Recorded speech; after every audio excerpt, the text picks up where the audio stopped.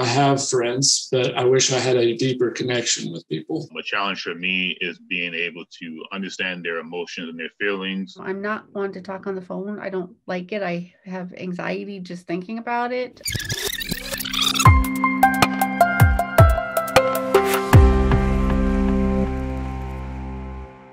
I think the biggest thing with accessibility for me would be the sensory overload I experience on a daily basis. And so just having to deal with the constant sensory input with bright lights, loud noises, trying to figure out directions are often an accessibility barrier to me. I'm not one to talk on the phone. I don't like it. I have anxiety just thinking about it. Because I have to have my social scripts with me. So I do find that to be hard because most people like that interaction in person. I have epilepsy, so I cannot drive. And I did struggle a lot. I had no way to get around except through Uber. So, but with the pandemic recently, honestly, accessing has been so much easier. I've noticed companies are, updating their websites so they're easier to navigate. Workshops are now being offered virtually.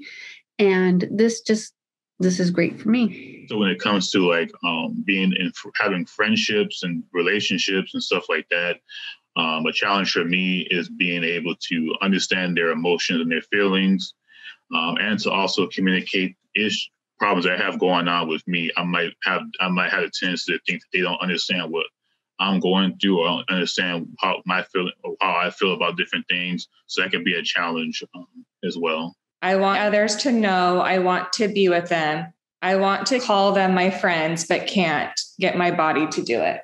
Yeah. People don't understand that, if I have an overly formal conversational style, or if I'm stimming a little bit, they think that means that something's wrong with me, or that I'm being standoffish, or that I'm like a crazy person. And then they kind of treat me differently or might talk down to me or things like that. I have friends, but I wish I had a deeper connection with people. I struggle to connect with people, and I often feel like people are speaking an entirely different language. I can have difficulty with the flow of a conversation, especially in larger groups. No one ever tells you when it's your turn to speak. So I have a hard time figuring out where I can get into the conversation. I also have very high social anxiety, which makes it difficult in general.